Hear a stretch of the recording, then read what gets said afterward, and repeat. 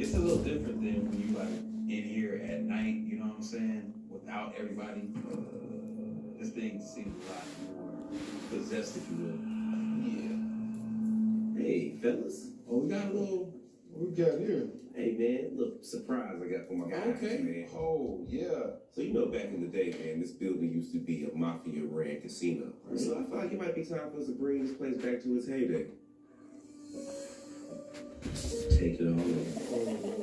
Some fancy dice you got there. If you look at these dice, man, they have all the combinations of us. Then you have all the locations of our names.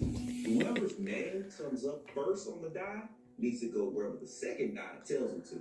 Marcus, you a gambling man, right? How about you give it a roll? Here you go. You gotta get over it, man. I ain't worried about it.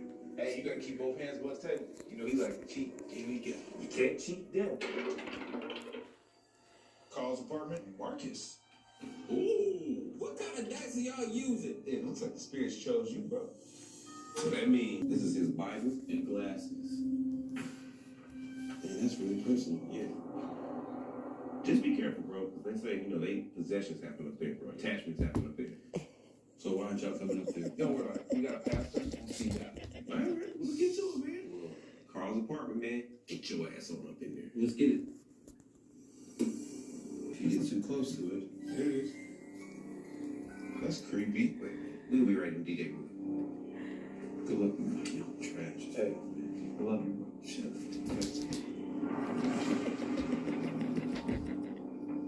All right.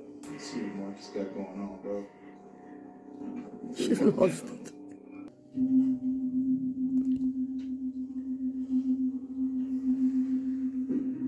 What's going on, Carl?